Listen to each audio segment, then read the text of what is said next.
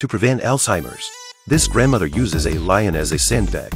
She practices her punches 10,000 times a day.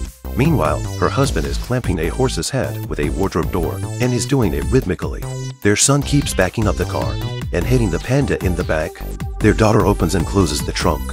To torture a sheep, this family is a sicko who likes to abuse animals. The president of the Zoological Society was furious when he found out about this. He decided to teach them a lesson, so he drove his shoe-shaped car to the family's doorstep. When the family saw him coming, they felt bad. Then the president got back at them in kind.